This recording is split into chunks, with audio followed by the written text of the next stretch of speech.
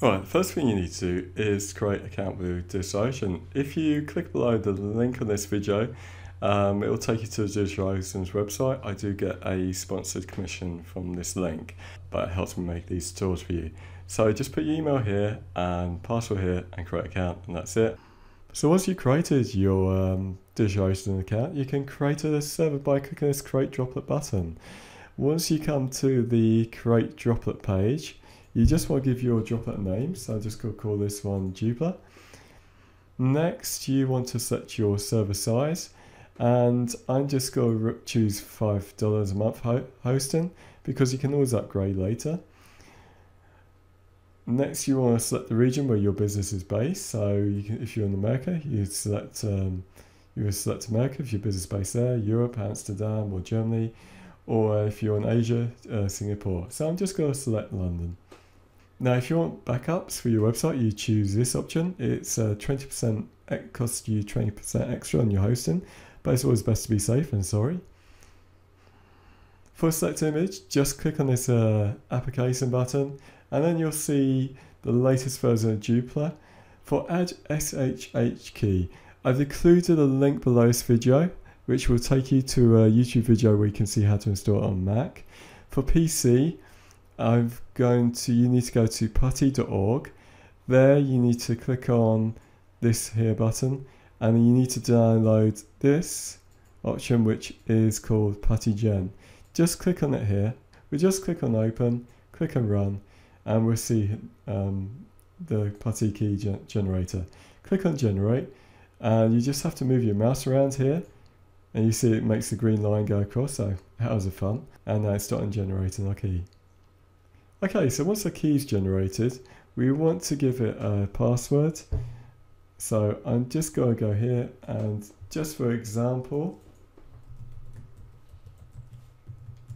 I'm just going to copy this and put that in there and put that in here. Next thing I want to do is generate a private key. So just click on generate and do the same again. Loads of fun, just like scribbling around here. Okay, so that's now generated the private key for us. Now we need to, we just put same password for these here.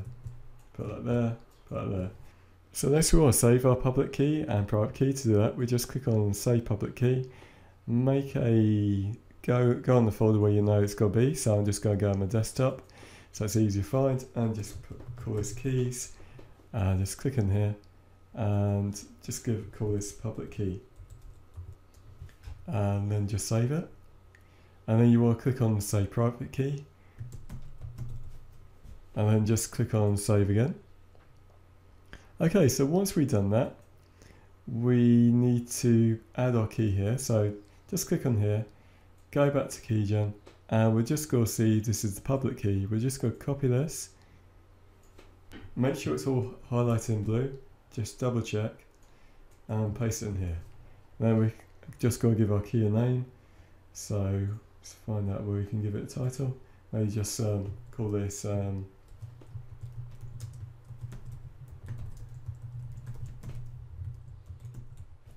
then click on add SSH key, and you can see it's created here. So I'm just going to click, oh sorry, created there I mean. So just make sure it's highlighted. I'm going to unhighlight that one because it's the old key I have. So just make sure it's highlighted and click on create droplet, and now a droplet's been created for us.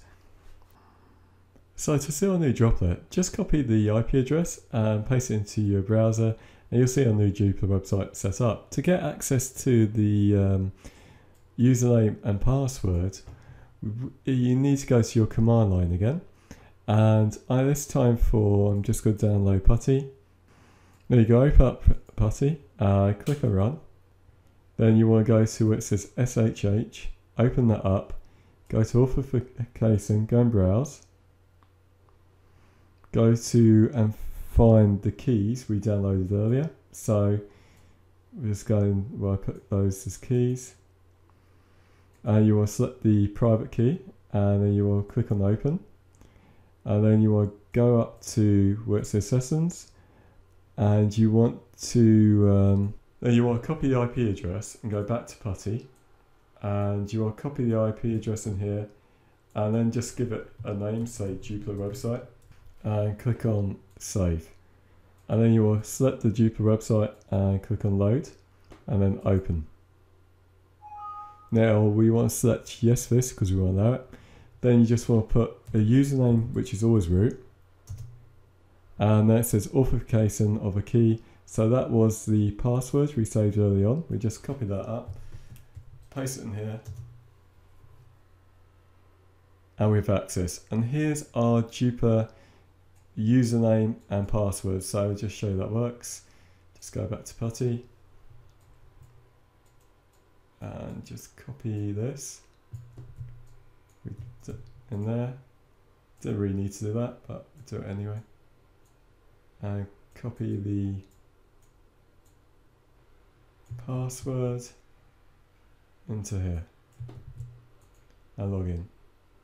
And there you go. So thank you for watching my video. If you found it helpful, please like this video, or if you want to get more updates, you can subscribe to my YouTube channel.